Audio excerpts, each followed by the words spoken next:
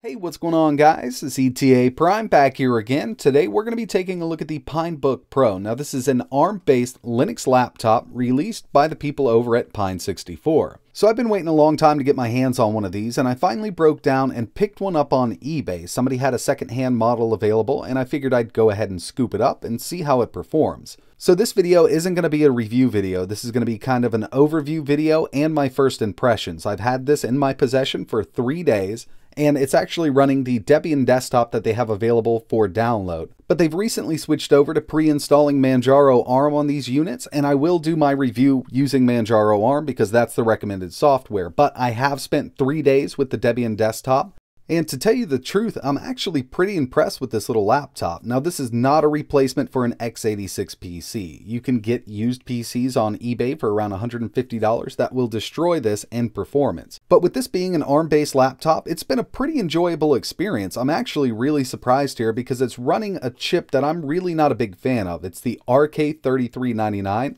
I've done a lot of videos on different single board computers using that SoC. But since those videos, a lot of development has gone into the Rk3399, especially on Pine64's part, and it's actually performing much better than I ever expected it would. So this laptop contains a 14.1-inch screen, and over on the left-hand side we have our barrel jack for power, a single USB 3.0 port, and a USB Type-C port. And this USB Type-C port can be used for video out, transferring data, or charging the unit up.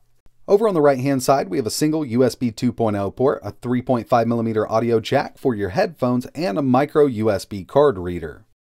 The keyboard on the PineBook Pro is totally fine. The keys have great travel, it feels fine, it's easy to use, but one thing I'm not a big fan of is the trackpad they used in the PineBook Pro. In full disclosure here, I'm not a big fan of mini trackpads on laptops, so that might be part of it, but I am getting some misclicks here. I'm not sure if it's due to software or the hardware itself.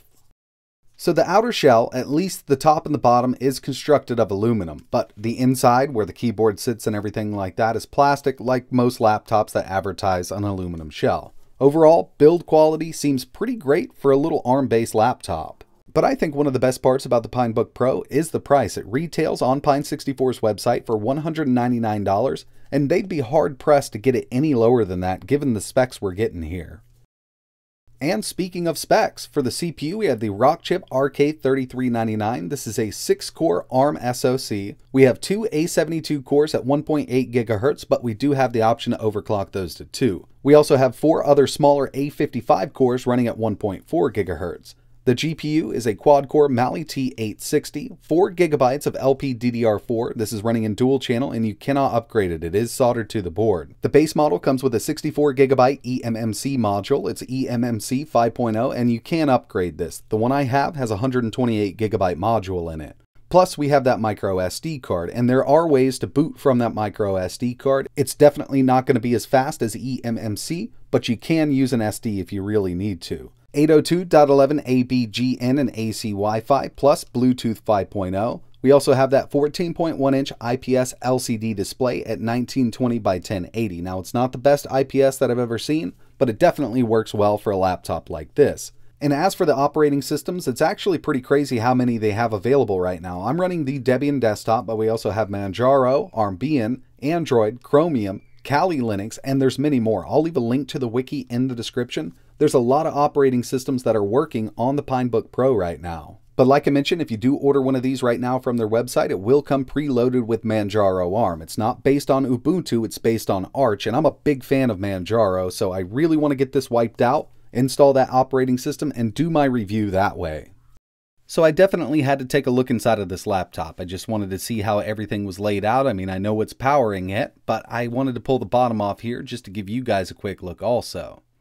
So they've actually done a really great job with the layout here. Putting this whole thing together, we have those dual stereo speakers, a 10,000 milliamp hour battery or 36 watt hour battery here. In tests that I've seen online, 6 to 8 hours of battery life. Some people are claiming 8 to 10, but I'd say it'd be around 5 to 9 hours. I mean, it really depends on what you're doing. Here's that eMMC module I was talking about. Very easy to get to. This has been upgraded to 128 GB from 64, and this is what your operating system will be running from. Underneath this shield is our CPU and RAM. This is a totally fanless laptop. It's passively cooled, and they're actually using the bottom shell. It's all aluminum as the heatsink for the Rk3399. And it does a great job. I mean, there's a lot of aluminum here to cool that CPU off. Alright, so here we are at the Debian desktop. I just connected over HDMI to make it a little easier to see. I've also set my CPU to max performance, 2 GHz, and we're going to go to performance. So we've got the CPU running at its maximum frequency, and the very first thing I noticed when I booted this up was the Widevine driver updater here. This is going to allow us to watch Netflix, Amazon, Hulu, and Disney Plus using Chromium. Without it, most ARM-based Linux devices like this would not run Netflix or Hulu in Chromium. So we do need that Widevine driver, and luckily the updater is right here on the desktop. So I've run the updater. I'm going to open up Chromium. I'm connected to my 5 GHz network. We'll head over to Netflix, and I did test this out. I signed in. I just wanted to make sure everything was working here. We'll just scroll down here. We'll go to BoJack Horseman.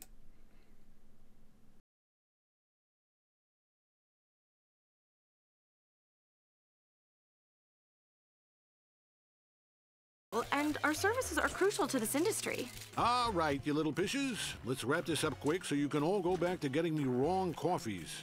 And there you have it. It's working great on this little device. We can go full screen with it. It appears we are back on out, and I'll shut this down. So the next thing I wanted to test was some YouTube video playback. I've tested a lot of boards with this same CPU in it, the Rk3399, and I really wasn't impressed with video playback, be it natively or streaming. So we're going to go with Big Buck Bunny here. I will turn on Stats for Nerds here. And we're sitting at 720p. Already have some drop frames. We'll go full screen with it. I was really hoping that this would be fixed up. You won't notice these drop frames to the naked eye. When you're watching this, you'll never notice that we've already dropped 70 frames here at 720p.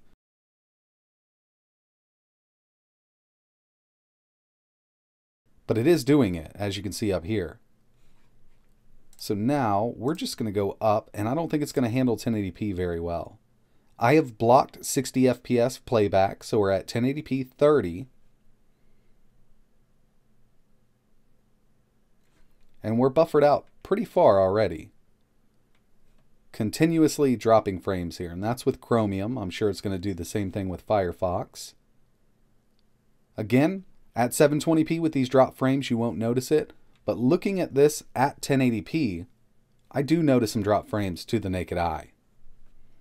So yeah, video playback isn't the greatest on this, or YouTube video playback. I mean, Netflix and Hulu look pretty good, but there's no real way for me to see if it's dropping any frames, and I'm pretty sure it is.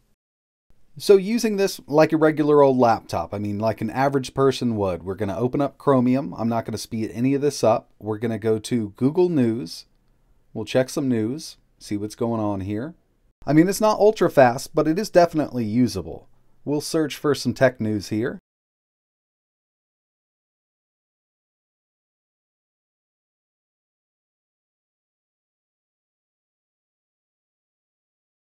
We definitely had some delay with that one, but let's go to a separate website. We'll go to The Guardian. It's going to load right up.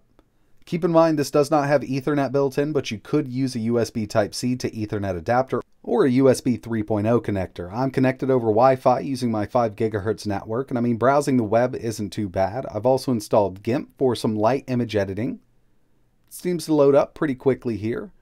I got a 4K photo that I downloaded. And overall, this has been pretty good for light image editing. If you want to touch up your own photos or something like that, it's going to work fine. But if you're looking to draw with this or add more than 10 layers, I'd say, you would definitely notice some slowdown with a little machine like this. But for light image editing, the PineBook Pro would work out just fine. And in my full review, I'm going to run a lot of benchmarks, and we'll even come back to GIMP with a GIMP benchmark just to see how it performs and stacks up against other ARM-based little single board computers. I also installed a couple games. Unfortunately, with Open Arena, I just couldn't get it to launch. I keep getting a bunch of errors. Hopefully, I can get that fixed for my full review, but I do have free Doom here. And obviously, Doom should run well on here, even free Doom. It runs on pretty much everything, from ATMs all the way to the TI-89 calculator, so we shouldn't have any issues here playing games like this.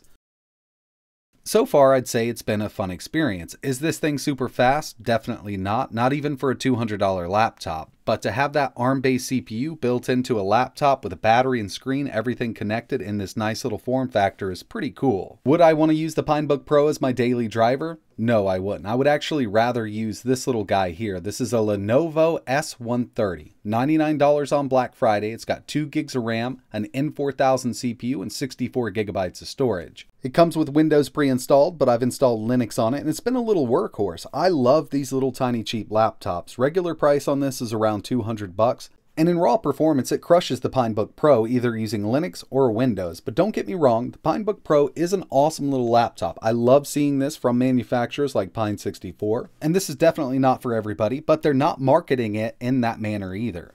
I do have some more videos planned with the PineBook Pro. I'm going to go ahead and wipe this Debian desktop and install Manjaro Arm. I also want to do a little Android video on this thing. I want to install it to the internal eMMC. You can boot from SD, but it's going to be much slower than eMMC. Now, if there's anything else you want to see tested or running on the PineBook Pro, let me know in the comments below, and I will have a full emulation video coming up. I'm going to see if I can get Laka or Batocera up and running on this with the built-in screen. If you'd like to learn more about this laptop, I will leave links to Pine64's website. I'm also going to leave a link to their wiki so you can see what other operating systems are available for this. I believe there's around 10 right now, and I was actually really impressed by seeing that. But that's pretty much it for this video, guys. I really appreciate you watching. Keep an eye on the channel. Got more videos coming. But like always, thanks for watching.